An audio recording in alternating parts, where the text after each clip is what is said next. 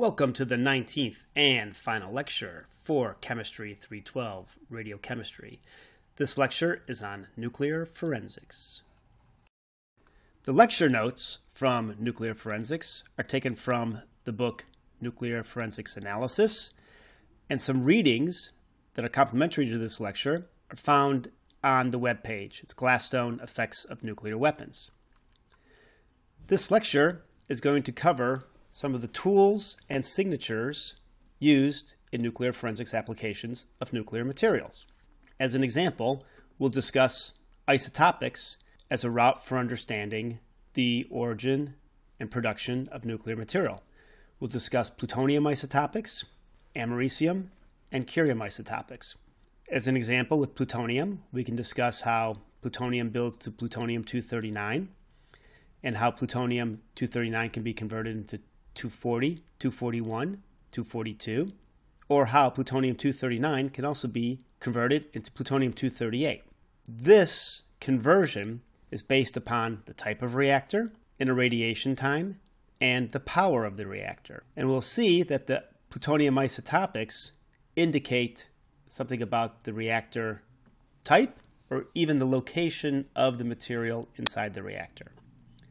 For americium and curium, we'll see that information on these isotopes provides similar information to the plutonium isotopics. Different measurements allow comparison between parameters so one can have a better understanding of some of the forensic signatures under evaluation. We'll also see the development of signatures from separations. This will include both isotopics, particularly fission products. The retention of fission products, the relative amount of fission products, can be an indication of the separation method used. We learned about the Purex process from previous lectures. Information on other separation routes can be inferred by the level of the fission products. We'll also talk about the chemicals that are present in separations. And again, the stable, non-active chemicals can provide an understanding of the chemical separation route that was used for producing the nuclear material. And finally, we'll end this lecture on a short description of devices. An example of nuclear forensics is shown here with an interdicted sample, and one then can perform analysis. There's traditional non-nuclear analysis, which is similar to what's performed in law enforcement activities. And with nuclear material, there's a few steps. Initially, one could do a radiochemical evaluation, determine something about the isotopes. And then by looking at isotopic ratios, microscopy, morphology, one can get information related to the age of the material, the isotopes of uranium and plutonium or other fissile components that are present, trace elements. You can evaluate stable isotopes. From morphology, and microscopy, you can get information on grain size and the shape. You can also get information on the morphology material from X-ray diffraction and speciation. Mass spectroscopy can provide information on the isotopes present in the material that can supplement other techniques. The combined nuclear and non-nuclear material is used to interpret and analyze cases so that attribution and response can be formulated. Plutonium isotopics provide excellent signatures for nuclear forensics applications. Plutonium can be produced in reactors, as we've already discussed, through the capture on uranium-238 and subsequent decays of uranium-239, neptunium-239, plutonium-239. Two types of reactors that one may want to concern themselves with are light water reactors and CANDU reactors. Light water reactors use regular water as the coolant, and the uranium-235 is enriched in the fuel. So this will provide a signature that will transmit to the plutonium isotopics. The CANDU reactor, which stands for Canadian Deuterium Uranium Reactor, uses natural uranium with a deuterated water coolant. So it's D2O as the coolant. And as we'll show, the plutonium isotopics will be impacted by this fuel, which will provide a signature for where the origin of plutonium resides. So plutonium can be formed in the core or even in a blanket of a reactor. Now, a blanket is generally material, such as uranium-238, that sits outside of the reactor area so that it can capture a neutron, form plutonium, and then one of the ideas was to take that plutonium and uranium and separate it and use it as fuel at a later stage. So there's fundamentally three areas in a reactor, or excuse me, two areas in a reactor where plutonium can be made. Within the core, we have some different reactor types, and then in the blanket. And as we already discussed, plutonium-239 is formed from this neutron capture of uranium-238 that goes to uranium-239, neptunium-239, plutonium-239, and then the plutonium-239 can sit and become a target for the production of higher plutonium isotopes. So as plutonium-239 captures a neutron, it goes plutonium-240. That can capture a neutron, go to plutonium-241. There can also be some N-to-N reactions if you have fast neutrons, so you can also produce plutonium-238 if I have a fast neutron and it hits plutonium-239. It'll make plutonium-240, two neutrons coming out, plutonium-238. So from this we should get an idea that information related to the isotopic ratios of plutonium-238, plutonium-239, plutonium-240, and plutonium-241 can provide information about the reactor type and even the time that that material spent in the reactor. Continuing with plutonium-238, this isotope can also be produced through successive neutron captures on uranium-235.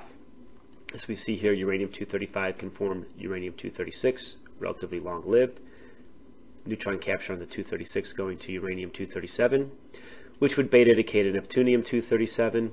This neptunium-237 captures, going to neptunium-238, which then beta decays plutonium-238.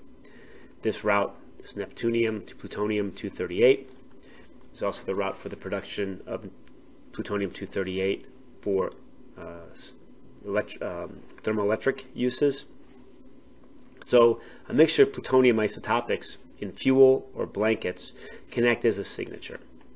The key is that plutonium-239 dominates at low burnups, and device plutonium has about 6% or less of plutonium-240. So these are key signatures that if one were to interdict plutonium material and it had relatively low amounts of plutonium-240, strong indication that it was used for a device. Relatively high amounts of plutonium-240 indicates that it could come from a typical commercial reactor. The isotopic distribution of plutonium is also influenced by neutron energy and its fluence. The energy of neutrons in a reactor can be influenced by the reactor operating temperature and the moderator. So signatures from the plutonium isotopics that are driven by the energy of the neutron can tell one about something about the reactor operating temperature and the moderator that was in that reactor. The fuel size also influences the distance between the neutron generation and the moderator and can impart signatures into the plutonium isotopics. The fuel itself can influence the neutron spectrum. For instance, fuel that's high in uranium-235 will have a depletion of neutrons in the resonance region, since those neutron energies will be captured by the uranium-235 either for fission or for capture, depending upon what reaction.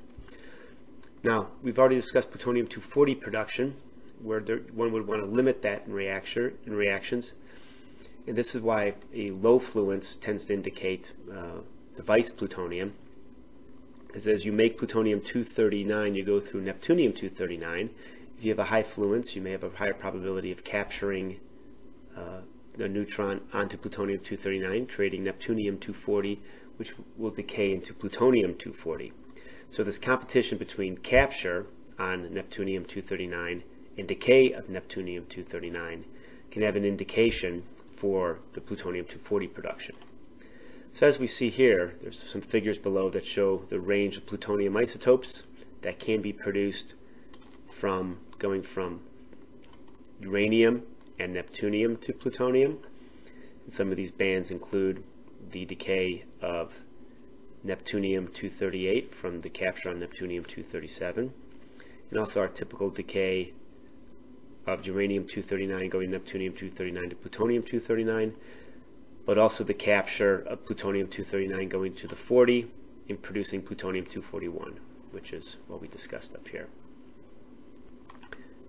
And of course, there's reactions that can occur that will remove plutonium that's produced, and these include neutron reactions onto the plutonium-239 that will induce fission, capture onto plutonium-239, which produces plutonium-240, that can then in turn produce plutonium-241, which undergoes beta decay to americium-241. Then if one goes all the way up to plutonium-243, you can get beta decay to americium-243. So this system has many components and is fairly complicated. A key signature that can be obtained from plutonium isotopics is an evaluation of the reactor type that was used to produce the plutonium. This is achieved by evaluating ratios with plutonium-240. For instance, the mass between the plutonium-240 and plutonium-239 can be evaluated. This is usually done with mass spectroscopy. And then the overall activity of plutonium isotopes, where the plutonium-238 is measured and plutonium-239-240 alpha spectroscopy data is provided, and a ratio of the 238 to the 239 plus the 240 is used. Plotting this is shown here, where the plutonium-238 divided by the plutonium-239 plus plutonium-240 activity is plotted against the 240 and 239 mass. What's shown here, and this is varied reactor types at 37.5 megawatts per ton, is shown that you can even evaluate differences between pressurized water reactors and boiling water reactors, although the difference isn't that great. However, it can be observed. And here's your nominal composition of weapons-grade plutonium. If you look at the plutonium-240 to 239 mass, over here would be weapons. Here would be more reactor conditions. But what is very evident is the differences between the light water reactor types and the heavy water reactor type, the CANDU, and then the differences further still between the reactor types and a blanket. So by looking at these activity and mass ratios for the plutonium isotopes, one can get an idea of the reactor that was used to produce the plutonium. The plutonium isotopics can also be used to determine the time that the sample sat in the reactor for the irradiation. And in this case, one uses the plutonium-239 concentration. So activities, or excuse me, atom amounts, atom ratios are provided against plutonium-239. As we see here, we have the 240-239 ratio, the 241-239 ratio, and the 242-239 ratio. In all these cases, as we go up in A, we see a decrease in the ratio as expected. But one sees a certain trend of radiation lengths from 10 days to approaching 1,000 days with the ratio. And this makes sense where you get a buildup of the heavier plutonium isotopes at longer radiation times. Plutonium-241 is time sensitive since it has a relatively short half-life. It can also provide information about the time since discharge. So this could be a key measurement. As you can see, it's very sensitive to the length of irradiation, plus it'll provide information based upon the decay of plutonium-241 to americium-241. You can use that as a dating type signature for how long the material's been outside of the reactor.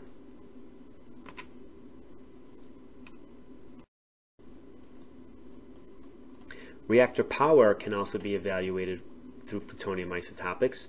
Again, mass, 242 to 239, and then the activity of the 238 divided by the 239 plus the plutonium-240 ratio. So this is a similar term to what we've evaluated before. This is a different mass, and we have to multiply it by 100 here, so we need rather sensitive instrumentation. But what we see for low reactor power, the variation's much greater for the activity ratios, not so much for the mass ratios. However, there's this regime where we go from 10 megawatts per ton all the way up to close to 1,000, or in this case just a couple hundred megawatts per ton. We certainly see a pronounced regime change where the determining ratios can, for both these routes, can provide two tools for determining reactor power. Again, reactor power can give you an idea of what was the reactor that was used to produce these plutonium samples. The transplutonium isotopes can also provide information on reactor power. This is true for americium-242, M-243, and curium-242 and 244. Then this is due to the relative decay of plutonium-241 and the formation of americium-241 from that decay. More americium-241 is available for reactions from longer times with a low flux. Weapons-grade plutonium is usually produced from 10 days to 2 years in an irradiation, so this gives one a window of which to explore these reactions. So, from the neutron reaction and beta decay of heavier plutonium isotopes, we get the plutonium-243 beta decay to the americium-243, and onto americium-243 there's neutron capture, americium-244 decaying to curium-244. That'll be one of our signatures. And then neutron capture onto americium-241. That's produced from the decay of the plutonium-241. This will produce americium-242 states, the ground state of this isotope decaying to curium-242. So the relative ratios of these isotopes are going to have a strong dependence upon the flux of the reactor. An example of these isotopic ratios we've just discussed is shown here.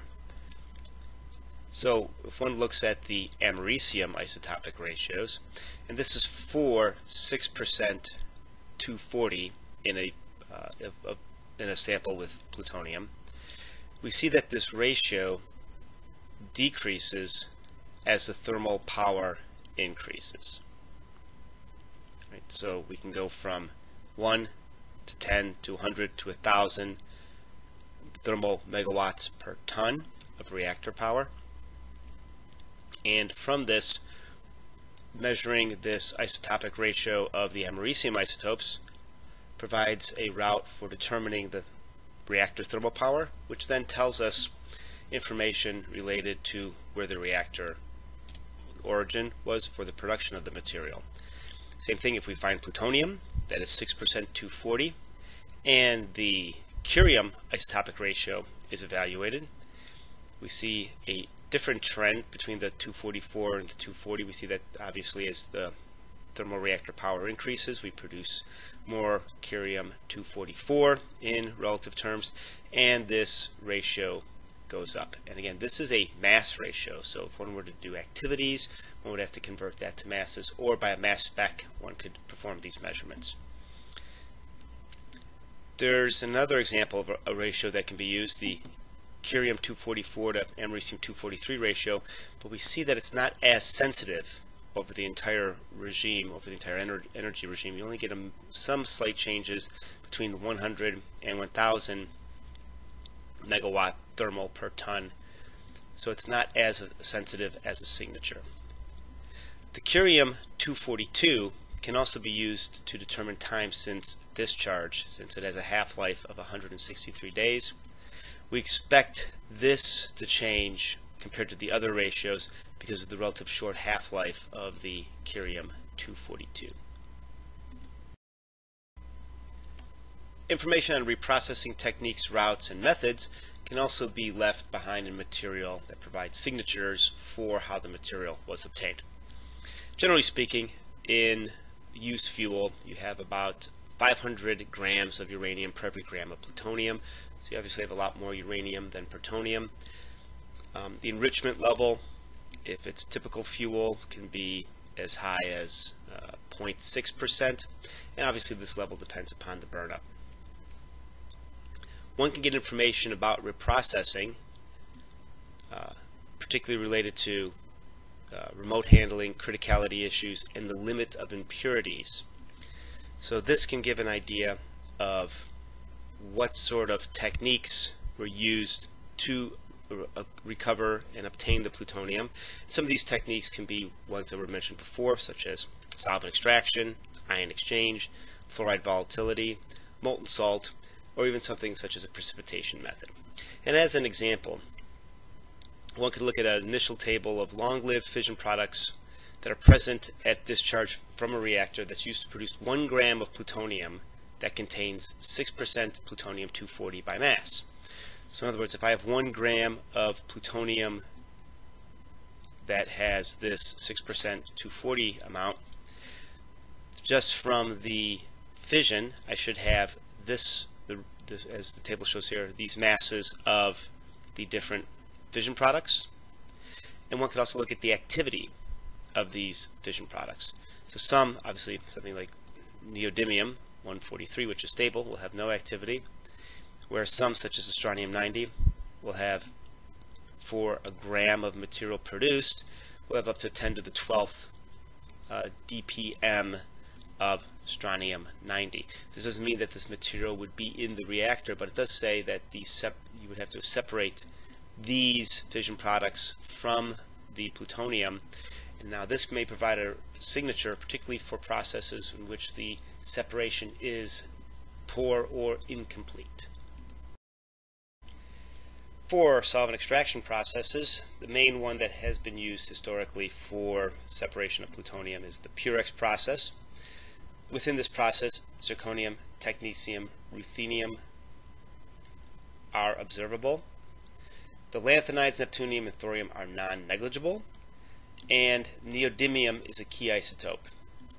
This is because there's differences in the natural levels of neodymium, the isotopic distribution of neodymium from nature, versus the isotopic distribution of neodymium due to fission. So one can determine information about neodymium if it comes from a fission process or if it comes from a natural process. And these are signatures of different reactor plants. Other solvent extraction methods include the Butex process, which uses a butyl carbidol solvent. This is a relatively poor separation of ruthenium. So material that has plutonium that has a relatively large amount of ruthenium 106 in it will have an indication that it came from the Butex process, or a hexone process, which is a separation with methyl isobutyl ketone as a solvent. Again, ruthenium can be a signature here, as for and also an additional zirconium, niobium, and cerium. So as an example, 1 gram of plutonium has about 1,000 dpm zirconium-93 in it if it was purified by the hexone process. And this is a review of some of the separation routes that are used in solvent extraction on an industrial process, where you can have mixer settlers, so where the solvent and aqueous phase are mixed, they phase separate, and then one could pull off a certain phase that contains the actinides, and then the fission products go another route. A contactor, a centrifugal contactor, where you have an inlet for the solvent and inlet for the aqueous feed. Materials are mixed, separated in the contactor, and then the solvent that's loaded with your target material, for instance if it was a Purex process, the uranium plutonium would be going into the organic phase. Or pulsed column, where an aqueous phase is fed into the top, migrates down to the bottom of an organic containing column. The separation occurs during the migration down, and then one could pull off the organic phase, which is then loaded with, in this case, if it was a Purex process, uranium and plutonium. Similar to what we discussed about the fission products, the transuranic isotopes can also be produced during the production of plutonium, and the materials can also provide signatures, as we've previously discussed. So as an example, if one produces 1 gram of plutonium that is 6% by mass plutonium-240, one can expect the isotopes of neptunium, americium, and curium to be present. Their relative masses can be listed here. So per gram of plutonium produced, you would expect these masses of the other isotopes to be produced. So some, for instance, curium-244, we're talking on the order of nanograms being produced, relatively small amount. But since the half-lives are short, the activity is listed here in decays per minute, can vary on the order of 10 to the 6th to 10 to the 9th per gram of material. That's unseparated material. So obviously when the material is treated and plutonium purified, you get lower amounts of these activity of these isotopes. However, incomplete separation provides a route for determining signatures in this material. During the treatment and reprocessing of radioactive material, signatures can be introduced due to the radiation itself. For instance, radiation effects can include polymerization of organic phases, degradation of the ligand, for instance with tributyl phosphate. One can form di, mono, or phosphoric acid. So think about you're just breaking down that organic molecule. And you can also, depending upon what's present with the TBP process, or TBP ligand in the Purex process, you can form N-butanol and nitrobutane. So the influence of radiation would tell you something about, if you were to obtain even the organic material, it can tell you something about how much material had been processed through that organic solvent. This can also influence extraction behavior and has some limitations on extraction efficiency, and a range of organic compounds as shown here can be formed. So this would vary the separation process and could be a route for the introduction of material that is not the target isotope into the final product. So for instance, as shown here, we can look at neodymium isotopes and we can compare those.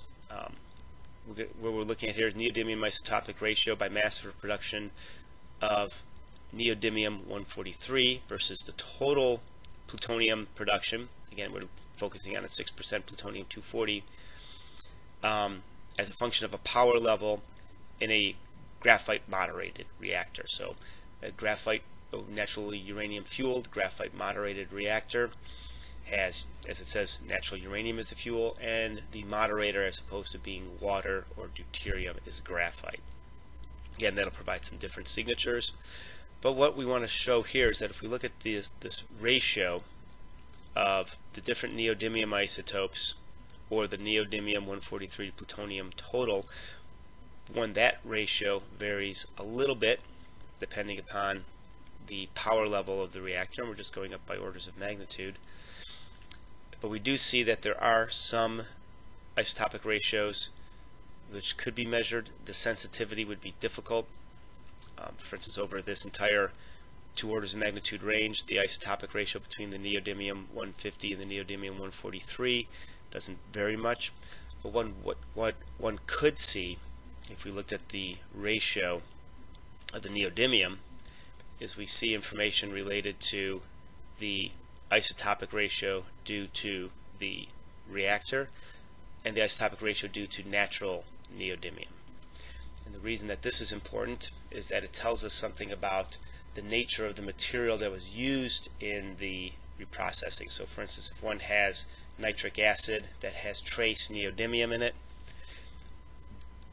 that nitric acid would provide a signature in the separation. So you would have a mixture of natural neodymium isotopic ratios and this neodymium isotopic ratio that's driven by the fission process. And the fact that we don't have a large change is actually something one could exploit, because it can give us an idea of where material is coming from that's used in the actual separation process itself, due to the fact that this natural neodymium isotopic ratio is indicative of the material prior to its introduction into contamination, into treating a material that's gone through a reactor. We're going to conclude this lecture with a discussion of some very general signatures and devices and how those are used for nuclear forensics. Generally speaking, a device would like to have the highest neutron multiplication factor So this increases the neutrons and fissions from one generation to the next.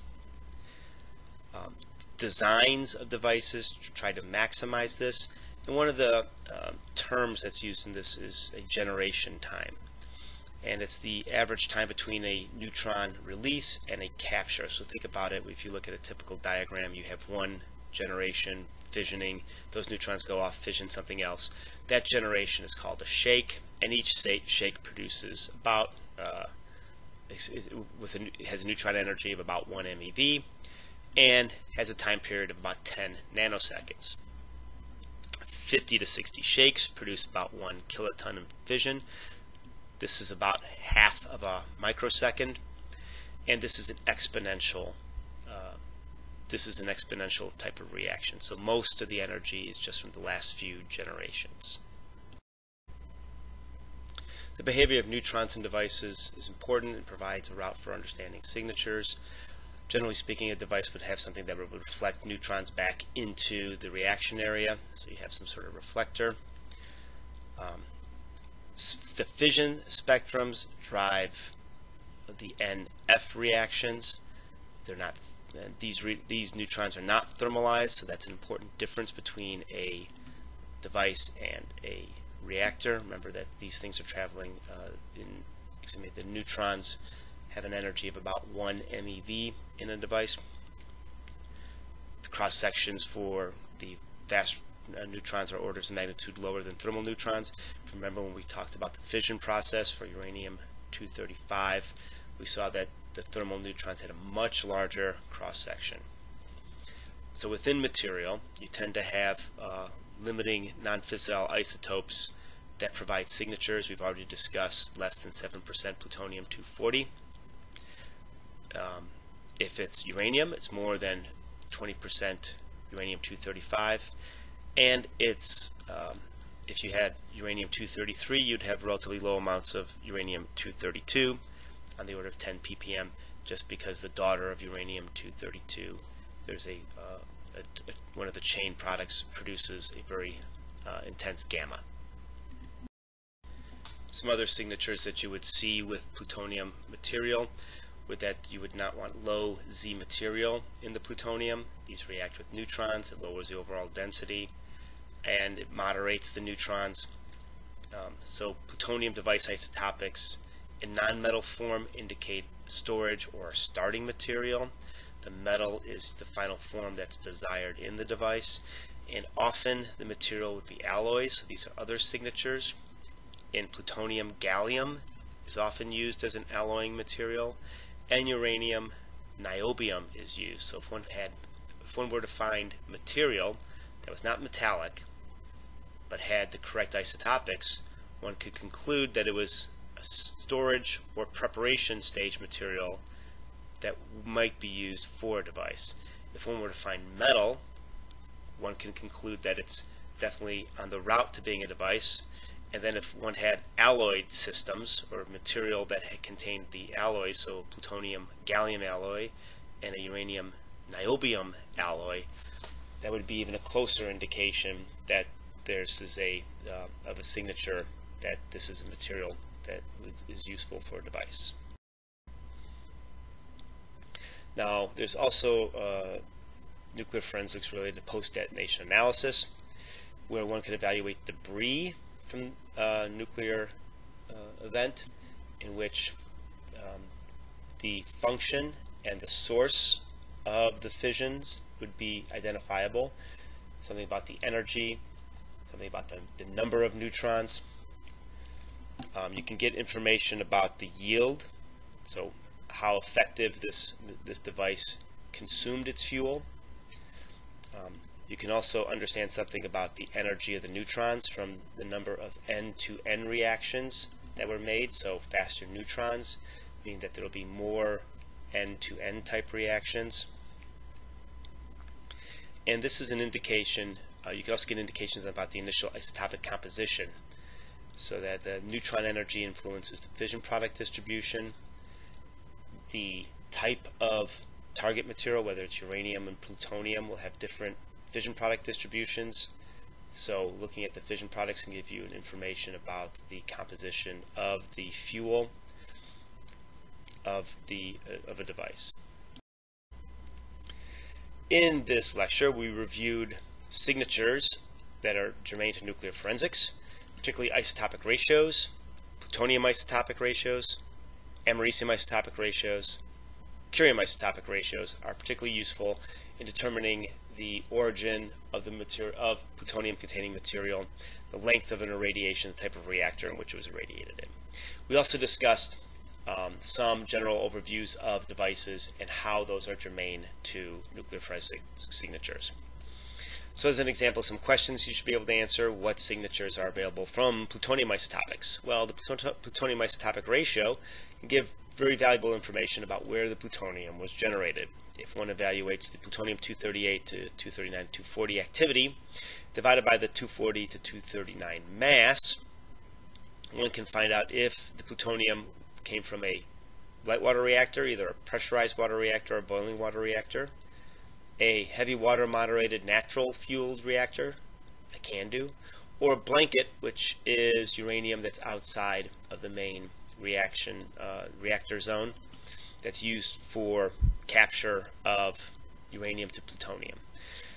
This, if one were to have a look at some obtained plutonium material, evaluate these isotopic by mass and activity ratios, see where it lies. One could first of all determine if it's designed for weapons use by the nominal 6% plutonium-240 composition, and then look at where it came from. So what type of reactor. And this is important because if it came from a CANDU, you can identify the locations. There are a limited number of CANDUs that are available for producing this material, or a blanket type material would tell you what sort of reactor design. What material can be alloyed with plutonium? Well, if one goes back to the plutonium lecture, you'd see that there's a host of material that can be alloyed with plutonium, but for forensics applications it would be gallium that's used for an alloy of plutonium. And why do neodymium fission products isotopics differ than the natural? This is primarily driven from neodymium-142. Neodymium-142 is 27.2% of natural neodymium, but it is not produced in fission, doesn't have a fission yield, so the fission product neodymium would not show this isotope, and you would be able to determine by looking at isotopic ratios of neodymium whether its nature was from a reactor or from natural. And this would mean that if there was natural neodymium in a component of a process, so for instance if there was a natural amount of neodymium and nitric acid that was used in the Purex process and that got introduced into a signature, you could one could evaluate potentially where this nitric acid came from, or at least get an idea of the broad source origin of that material.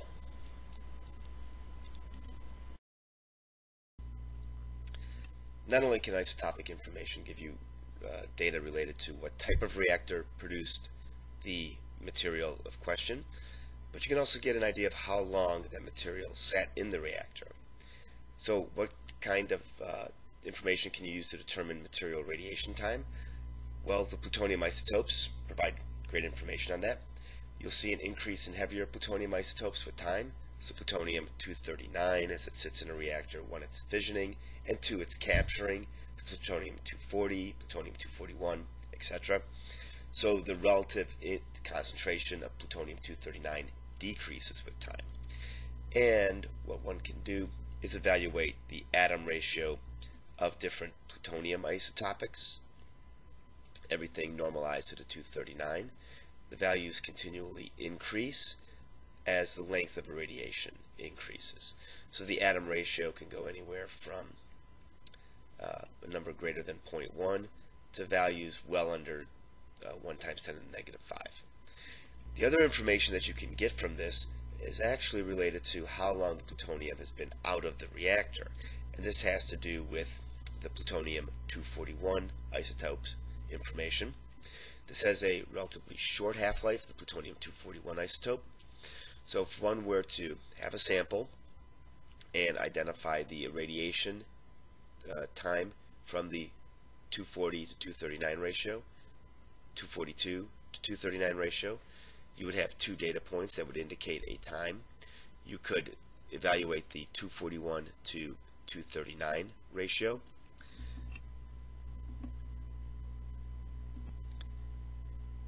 Any decrease in the relative amount of plutonium-241 can be identified.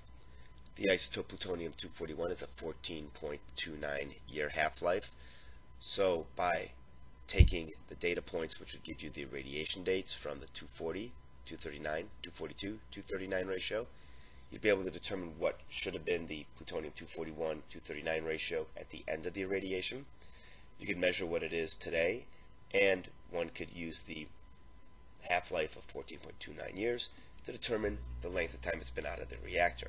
Now you can imagine that this is only sensitive for samples that have been out for a time period that's on the order of a half-life. Other information that one can get is related to fission products and what sort of signatures can they provide. Well, for separations, one can look at these fission products that are listed here. They're some of them are relatively short-lived, some are relatively long-lived. So this gives you a range of what sort of time span one can use to evaluate material.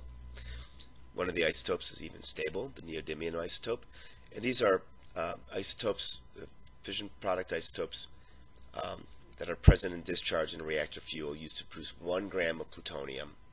So if you had a 1 gram sample, for every 1 gram sample, there would be this sort of activity of these isotopes.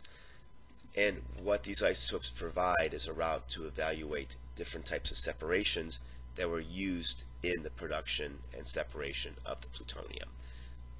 The Purex process has certain signatures for the fission products, and the redox process and the hexone process, as we discussed in the lecture, have different signatures compared to the tributyl phosphate based Purex process.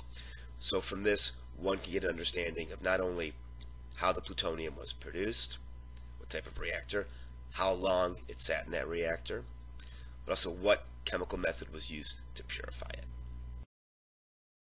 When you have completed Lecture 19, please respond to the PDF quiz and comment on the blog.